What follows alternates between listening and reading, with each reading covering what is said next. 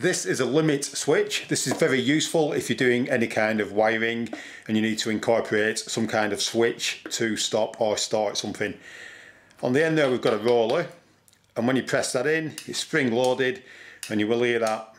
That is opening and closing the contacts inside, which is either opening or closing the two contacts that are in there.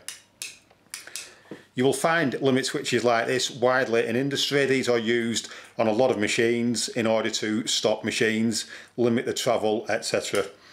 We're now going to take the cover off this and we'll have a quick look inside. If we just look at the cover, you can see it says that it's a limit switch.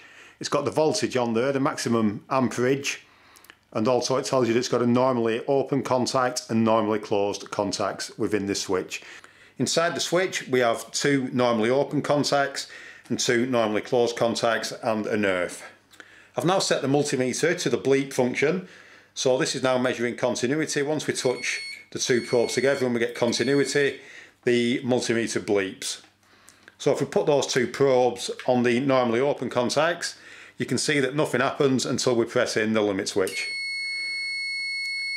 That completes the circuit and we get continuity. If we put the two probes on the normally closed contacts, you'll see that the tester is bleeping all the time because we have continuity there. Once we press the switch in, that breaks the contact.